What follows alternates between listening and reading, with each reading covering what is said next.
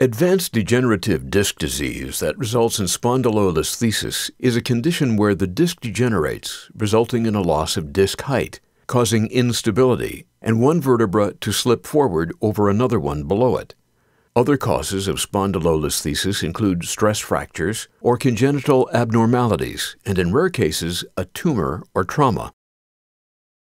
Degenerative spondylolisthesis is a consequence of the aging process, in which the bones, joints, and ligaments in the spine grow weakened and become less able to maintain the alignment of the spinal column. This type of spondylolisthesis typically occurs at one of two levels in the lumbar spine, L3, L4, or L4, L5, which is the most common.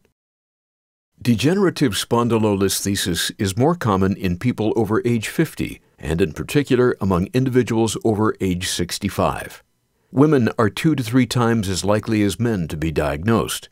Spondylolisthesis can cause impingement of the nerves and/or fatigue of the back muscles, and may result in lower back and/or leg pain.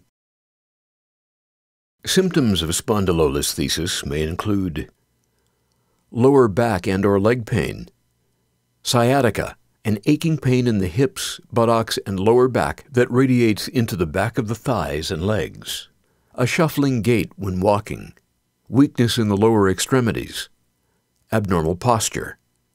If you feel that you are experiencing any of these symptoms, you should see a physician for an accurate diagnosis.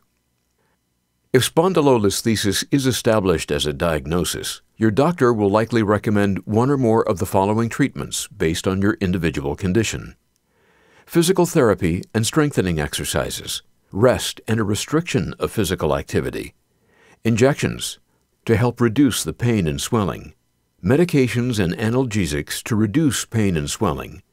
Typical medications include nonsteroidal anti-inflammatory drugs. If your symptoms do not improve with other methods, your physician may suggest spinal surgery. Surgical solutions for advanced degenerative disc disease with resultant degenerative spondylolisthesis include